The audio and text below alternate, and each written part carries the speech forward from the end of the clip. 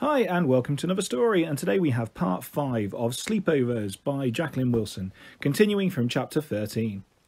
Chloe was so late I began to think she wasn't coming. My heart started thumping under my Twinkle Star t-shirt. My sleepover party would be just for 4. Amy and Bella and Emily and me. Emily might be my best friend. I felt I was flying right up in the real stars. But then I came down to earth with a bump. There was a knock at the door. Chloe was here. "Happy birthday, Daisy," she cooed, all smiles in front of her mum. My mum was still upstairs sorting out Lily. Chloe had a new t-shirt on too. It had sparkly pink lettering. It said, the bestest little girl in the world. Chloe had pink sparkles on her cheeks and pink lipstick and pink strappy shoes with real heels. Her present was wrapped up in sparkly pink paper too. I opened it gingerly. I was expecting a parcel of anchovies, but it was a video. It had 101 Dalmatians on the cover, but 101 doubts rushed around my head like little dogs. I didn't trust Chloe, not one bit. We went into the living room to play. Mum had tried to tidy up a bit, but Lily's special bouncy chair was still there. "What a weird chair," said Chloe. "It's my sister's," I said. "But it's ginormous. She must be a huge baby." Chloe blew out her cheeks and waddled like a giant toddler. "Where is she then? Has she crawled off somewhere?" said Chloe, pretending to look under the table. "She's upstairs with my mum. She's putting her to bed because she got overexcited." "Oh, poor little Baba. You'd better watch out, Daisy Diddums. You might get overexcited and get put to bed too," said Chloe. She paused. "Well, what are we going to do then?" I hadn't quite sorted it out. "Let's dance," said Amy, but I didn't have the right sort of music. "Yuck, this is all baby stuff, or ancient," said Chloe, flipping through our CDs. "Maybe we can have tea now," said Bella. But it was still a bit early for tea, and anyway, Mum was still upstairs with Lily. "Shall we go out in the garden and play football?" said Emily. So we went out in the garden, but nearly all the grass was taken up with the tent. Dad was just sorting out the last few tent pegs, hitting them in with a wooden mallet. "Hi, girls," he said. "Ooh, a tent," said Emily. "I've always wanted to go camping," said Amy. "Can we have campfire food?" said Bella. "We can't play football with that stupid tent there. Shame you've got such a little garden." "Ah, it's Daisy's special friend Chloe," said Dad, giving her her funny smile. "Are you having fun, girls?" "Yes," said Emily politely. "No," said Chloe. "We don't know what to do, Dad," I said desperately. "Ah, I think Mum was going to sort you girls out before tea, but she's still with Lily, is she?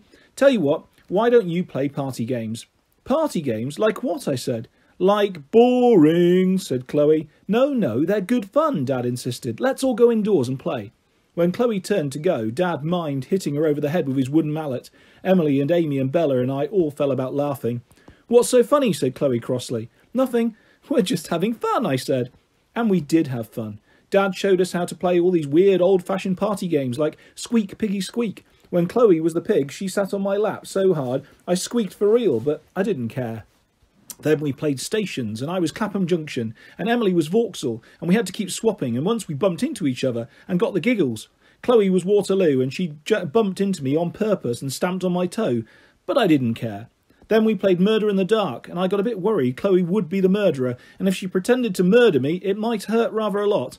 Luckily, Bella was the murderer, and she just gave me a tiny poke in the tummy and whispered, "Ever so sorry, but you're dead now, Daisy." Chloe kept pretending to trip over me all the time. I was the dead body, and each time she tripped, she kicked. I tried hard not to care. Dad saw one time and said, "Hey, Chloe, don't kick Daisy like that." Chloe went red, as she's not used to being told off. "I'm sick of playing this silly game. Let's do something else," she said. So we played musical bumps. It was great fun. Even Chloe cheered up and started jumping to the music, even if it was ancient. I wondered if it might start Lily off again, but Mum came down at last and muttered to Dad that she was fast asleep. "So I'll fix tea," said Mum. Everyone loved my beautiful daisy cake. Mum even cut the sandwiches out with a special cutter, so they were daisy-shaped too. We drank our lemonade out of green glasses and had little white iced buns and white chocolate clusters and green grape jelly and vanilla ice cream. "I love the way it all matches," said Amy. "It looks almost too lovely to eat," said Emily. "Almost," said Bella, tucking in straight away. We all tucked in. We ate and ate until we were very nearly full. Then I had to cut my birthday cake ever so carefully. As the knife sliced through the thick icing and soft sponge and gooey jam, I made my birthday wish. "I wish Emily could be my best friend," I whispered to myself. Then everyone sang "Happy Birthday to You." When they got to "Happy Birthday, dear Daisy," Chloe sang "Diddums Daisy," but I didn't care. The birthday cake was delicious. I hoped Mum might make cakes more often. She washed all the daisy hair slides for us because some had got a bit sticky with icing, and then she handed them out. There are 4 left over. Can I have them, seeing as I have the longest, curliest hair, said Chloe. No, dear, these slides are for Lily, said Mum. Daisy's sister. Babies don't wear hair slides, said Chloe. I held my breath, but Bella asked if it would be terribly piggy if she had just one more slice of birthday cake. Dad laughed and offered her the whole plateful. I wouldn't do that. She'll eat it all, said Amy. And she doesn't ever feel sick, said Emily. You're just a greedy guts, Bella, said Chloe. You'll grow into a great big whale and never be able to wear decent clothes. Whales don't need clothes. They swim around and spout at silly little tadpoles like you, said Bella. She pretended to spout at Chloe, but she still had a large mouthful of cake. Chloe's bestest little girl in the whole wide world T-shirt got sprayed with crumbs. We all fell about laughing. Chloe didn't find it funny at all. You disgusting pig, Bella, she said, and she pushed her off the chair. Hey, that's enough, said Mum. I think it's time you all got down from the table, Daisy. Daisy, run and find one of your T-shirts. Pop it so Chloe can wear it while I put her own in the washing machine. Chloe followed me up the stairs. Amy and Bella and Emily came too. I tiptoed past Lily's door. Why are you walking like that? Chloe asked. Shh, Lily's asleep, I whispered. Emily and Amy and Bella all started walking on tiptoe too. Chloe went stomp, stomp, clackety clump in her heeled shoes, but thank goodness Lily didn't stir in the room. Everyone squashed into my room. Goodness, isn't it weeny, said Chloe. No, it's not, said Bella. It's a lovely room, said Amy. It's the nicest room I've ever seen, said Emily. It's not. It is weeny. Lily has a proper-sized bedroom because she's got so much stuff, and Mum sometimes sleeps on a camp bed beside her if she's having a bad spell. I have to make do with the tiny bedroom, but Dad's put up special shelves on my wall with a roof on top, like a big open doll's house, so all my books and paints and stuff have different rooms. Mum's made me a duvet cover and curtains patterned with dolls' houses, and on my windowsill I have my real doll's house, a very tiny family of teddy bears that live inside. Midnight is too big, but he sometimes likes to squeeze up really small and visit them. Dolls' houses are for babies, said Chloe. No, they're not. My gran collects dolls' houses, and she's an old lady, said Emily. I'm not really allowed to play with her dolls' houses, though. You can play with mine, I said. We're not playing baby doll games, said Chloe. Come on then, Daisy. Show me all your T-shirts. I showed her my blue T-shirt with a dolphin, and my pink T-shirt with little flowers, and my black T-shirt with a silver mermaid, only the silver comes off, so she hasn't got a tail anymore. Is this all you've got? Said Chloe. She chose the dolphin T-shirt, though she sneered at it and said it was stupid. She had a good look through all my clothes and didn't think much of any of them, and she was mean about my shoes too because they come from the wrong shop. I wouldn't be seen dead in shoes like that, she said, throwing herself onto my bed and waggling her wonderful pink strappy heels in the air. Can I try your shoes on, Chloe? Said Amy. Bella tried them on too, and even Emily. Can I try them on, Chloe? I asked. No fear. I don't want your smelly old feet in my shoes, said Chloe. I wished the dolphin on her T-shirt would swim off with her to the bottom of the sea and then leave her there with her head in the sand and her legs in the pink strappy shoes waving in the air. Chapter 14. When we went downstairs, Emily, Bella, Amy and me tiptoeing, Chloe clackety stomping, Mum and Dad were in the kitchen having their tea. Are you going to play some more musical bumps? Said Amy. Boring, said Chloe. Are we going to have some more tea? Said Bella. Boring, said Chloe. Are we going to go in the tent now? Said Emily. Boring, said Chloe. What would you like to do then, Chloe? Said Mum. It's Daisy's birthday. She should choose, said Dad. I know, Mum said quickly. Why don't you all go and watch the video Chloe gave Daisy for her birthday? 101 Dalmatians is a lovely film. We went into the living room. Chloe carefully shut the door behind us and then slotted the video into our player. We started to watch. It wasn't a lovely film. It wasn't 101 Dalmatians. It was another white, witchy ghost movie. This one was even worse. It's about a girl walking in the country by herself. She keeps looking around anxiously and you hear these footsteps. And then there's this awful waily breathing noise. A bit like Lily having one of her spells, but worse. So the girl starts to run, and she sees this camping site, and she runs harder and shouts, but then something grabs at her, and you see her face, and she screams and screams and screams. I had to suck my thumb hard to stop myself screaming too. Look at little sucker thumb baby, said Chloe. She's scared of a silly film. I'm scared too, said Emily. And me, said Amy. Can't we do something else, like see if there's any cake left, said Bella. No. You've got to watch the bit that comes next. It's so cool, said Chloe. We were at the camping site now. The girl is inside her tent, just waking up and stretching, and then she sees something poking at her tent from the outside, and she laughs at first, thinking it's one of her friends. She even calls out to them, but there's no reply. There's just this awful waily noise, and then suddenly a terrible white claw rips through the tent, and I had to shut my eyes tight, and I nearly bit right through my thumb. "Watch it, Daisy. Don't close your eyes," said Chloe. I don't want to watch it," said Bella. "She doesn't have to watch it if she doesn't want to," said Amy. "Shall we switch it off?" said Emily, getting up. "Sit down, Emily. You're all babies." "Of course we're not switching it off," said Chloe. And then we heard my dad calling just outside, and Chloe shot up quick and stopped the video. A film on television flashed on instead, just in time. "How are you doing, girls?" said Dad, putting his head around the door. "Are you okay, Daisy?" "Yes, Dad," I said. "I thought you were watching 101 Dalmatians," said Dad, looking at the television. "Oh, we were, but we just wanted to peek at the film on the telly too," said Chloe, in this cutesy pie tone she uses for her own dad. My dad didn't look as if he totally believed her. He blinked at the television. "Well, I don't think you should be watching this old film. I saw it years ago, and it goes a bit scary," said Dad. Compared to Chloe's white witchy ghost films, it was about as scary as the Teletubbies, but I was glad when Dad switched the television off, even so. "Anyway, I've come to announce that your sleeping quarters are now fully prepared, noble ladies," said Dad in a daft voice, bowing low. He'd got it beautifully cosy inside the tent, with the big cushions from the sofa to sprawl on, and the special garden fairy lights rigged up inside the tent, so it glowed precious jewel colours, amber, emerald and ruby. There were lots of other old shawls and rugs, and cardies too, so that we were still ever so cosy when we were changed into our pyjamas. Then we talked and talked and talked, and talked, all about our favourite singers, I copied Emily, and footballers, I copied Emily again, and the boys in our class at school. I didn't need to copy because they're all gross. Then we made up our favourite clothes, and this time I went first and invented this seriously cool black and silver outfit with black high heels. And Emily copied me because she said she liked the sound of mine so much. We chose our favourite colours, black and silver naturally, and our favourite animals. Emily and I both said bears together and burst out laughing. Then we all said what we wanted to do when we grew up. Emily said she wanted to be a footballer, and if she couldn't, she'd teach PE in school. And I said I wanted to be an artist, but if I couldn't, I'd teach art in a school. Chloe said I was a useless copycat, which wasn't fair because I've always loved art and I'm good at teaching too. I teach Lily lots, even though she doesn't learn very quickly.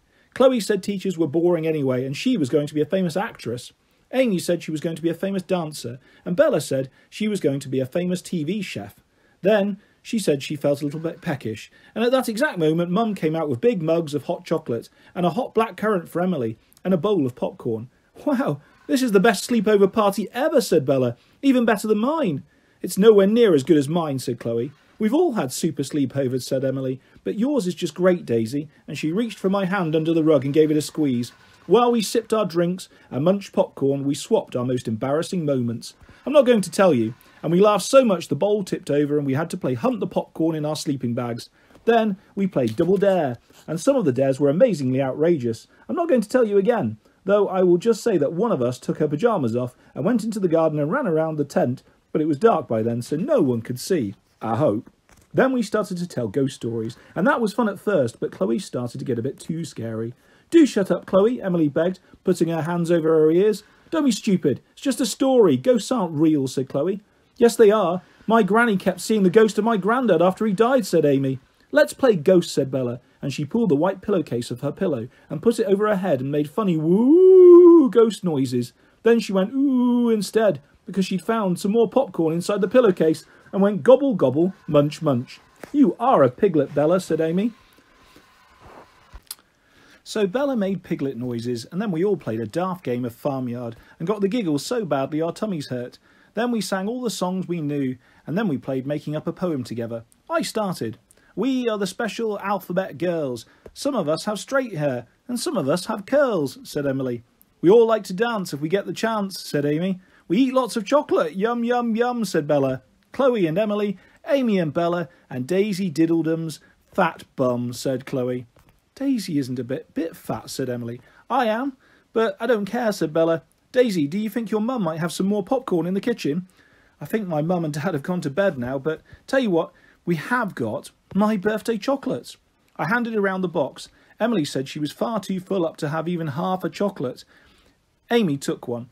Chloe chose the special caramel and hazelnut, my favourite. Bella took one, and then another, and then another, and then even she said sleepily that she was almost full up. We were all starting to feel very, very sleepy. Bella fell so soundly asleep, she started to snore a little bit, and we all got the giggles. Then Amy curled up and went quiet. After a long time, Chloe dropped off too. Emily and I whispered very, very quietly together. I decided to close my eyes just for a minute, and then I was suddenly asleep too. I woke up with a start. I heard this rustling nearby. Then something grabbed hold of my shoulder. The white witchy ghost was coming to get me. Help, I gasped. Shut up, stupid. It was only Chloe, wriggling right out of her sleeping bag. What are you doing, Chloe? It's still the middle of the night. I know. I need to go to the loo. You'll have to show me where it is. It's upstairs. Mum left the back door ajar, so we'd be able to nip in. I won't be able to find it in the dark, said Chloe, shaking me. You'll have to come with me. Oh, I'm so sleepy, Chloe, I said. Then a thought occurred to me that made me wake up properly. Hey, you're not scared of the dark, are you? Of course not, idiot, said Chloe. But when we crept out of the tent into the black garden, a cat suddenly yowled, and we both squealed and clutched each other. We trekked through the wet grass in our bare feet. We were still holding hands. You're shaking, Chloe, I whispered. It's cold, Chloe hissed. It was cold, but it was also scary. I knew it was only my scruffy old garden when I played every day, but in the dark it went wild and woody, and I didn't like it one bit. I also felt distinctly weird holding Chloe's hand. As soon as we got in the house, we drew apart abruptly. Put the light on now, said Chloe. But it'll wake up Mum and Dad, I said. I really meant it'd wake up Lily. I shushed Chloe and hoped she'd go quietly. At least she wasn't wearing her clackety-stomp high heels. But Lily was awake already. She obviously felt it was morning now. She heard Chloe and me padding across the dark landing towards the loo, and she felt indignant. She wanted to get up too. Lily wailed. Ah! Chloe screamed. It's the witch ghost! What on earth? Said Mum, stumbling out of her bedroom. She switched on the landing light. Chloe was crying, and it wasn't just her face that was damp. She'd wet herself. She gave a little squeak and hurtled into the bathroom sharpish. Oh dear, said Mum. Poor little thing. Look, you see if you can quieten Lily down while I go and find a spare pair of pyjamas for Chloe. You keep out of the way. Daisy, I expect she'll be a bit embarrassed. I'll say, I muttered. I went into Lily's room. Said Lily. That's right, Lily. You're the greatest. You really frightened her. You're the cleverest sister in the whole wide world. Chapter 15. I went back to the tent, but Chloe didn't. When I woke up in the morning, she still wasn't there. Where's Chloe? Said Emily, leaning up on one elbow. Maybe the witchy ghost has got her, said Amy, rubbing her eyes. I wish, said Bella. She smacked her lips. Is it breakfast time? Mum was pouring juice and laying out bowls of cereal in the kitchen. Dad was eating a banana and looking sleepy. Lily was strapped in her special chair. She sang quietly to herself. There was no sign of Chloe. Did Chloe sleep in my bedroom after all? I said. After what? What happened, Daisy? Tell us. Now, said Mum. You don't want to tell tales, Daisy. Chloe decided she wanted to go home and so Dad drove her back. In the middle of the night, said Dad. She went all sad and sulky after she wet herself. Dad, said Mum. Oops, said Dad. She wet herself, said Amy. Chloe wet herself, said Emily. And she calls us babies, said Bella. We had a wonderful time for the rest of the morning, all 5 of us. Lily kind of joined in too. Amy gave her a drink of milk, and Emily fed her some special cereal, and Bella crumbled chocolate into very tiny pieces and spooned them into Lily's mouth. Lily liked all this attention. She particularly liked the chocolate and went, smacking her lips. There, I knew she'd like chocolate, said Bella. Then we all watched television for a bit, and then we played this mad game of charades. Lily played a baby and an old lady, and we let her be a ghost again too, as she was so very good at it. Then Amy's mum came calling for her, then Bella's dad, and then for a very special half hour it was just Emily and me and Lily. Emily and I rather wanted to play teddy bears, but that was right out of the question, so we played hairdressers instead. I styled Emily's hair, and she styled mine, and then we both styled Lily's hair. I did one side and Emily did the other, plaiting it carefully and arranging her daisy slides. Lily wasn't too sure about this at first, but then she got into the swing of it and said, very happily. Oh, Lily, you look lovely, said Mum, and she looked like she was going to cry. You look utterly gorgeous, little Lily, said Dad, pretending to bow to her. He put his arm around Emily and me, and you two look ultra-fantastic too. Emily and I beamed, and then her mum came to collect her. Emily gave me a special big hug and said it had been the best sleepover ever. And then she paused. I'm going to break friends with Chloe, Daisy, somehow. So will you be my new best friend? Oh, yes, please, Emily. I'd like that more than anything, I said. I was so happy. But I was also a tiny bit scared too, wondering what Chloe would say, worrying what Chloe would do. But you'll never ever guess what. We didn't have to break friends with Chloe. She broke friends with us. When I got to school on Monday morning, Chloe was telling a whole gang of girls she'd been to the worst sleepover party in the world on Saturday. Daisy's house is all little and pokey, and there's no room anywhere, and she's got this totally batty, loopy, maniac baby sister who screams all the time. Chloe screwed up her face into a mad leer and wailed. Some of the girls laughed. I clenched my fists. You shut up, Chloe. My sister isn't mad. She's got learning difficulties, that's all. She isn't Daisy's baby sister. She's her big sister. I like her a lot, said Emily. She's special because she's got special needs, said Amy. It's sad because she can't do much, but she can still eat chocolate, said Bella. Why are you all sticking up for Daisy Diddums and her loopy baby sister, said Chloe, scowling. They're not the babies. You are, said Emily. Chloe paused. She went red and realised we all knew about her little accident. She waited, wondering if we were actually going to come out with it in front of everyone. We waited too. You're not my best friend anymore, Emily. You're not my friends either, Amy and Bella. And I wouldn't have you for a friend even if you were the last girl in the world, Daisy Diddums, said Chloe, and she turned her back on us and went off with this new gang of girls. It was so wonderful. So now Emily and I are best friends, and Amy and Bella are best friends, and we all go around in a special foursome at school. Chloe doesn't look as if she likes it, but there's nothing she can do about it. She knows we could still tell on her. It's all because of Lily. She's the best sister ever. And that is the end of Sleepovers by Jacqueline Wilson. Really hope you enjoyed that story, guys. I will be back soon with lots more coming on my channel. Lots of stories coming your way, lots of videos. And if you'd like to subscribe or hit a like, that's always appreciated. Thanks for listening, guys. Goodbye. I will be back soon with the next part of James and the Giant Peach. And also coming your way is Slime by David Williams. That'll be coming very, very soon. If you'd like to subscribe, as I say, that's always appreciated. Hope you're well, guys. Take care. Bye-bye.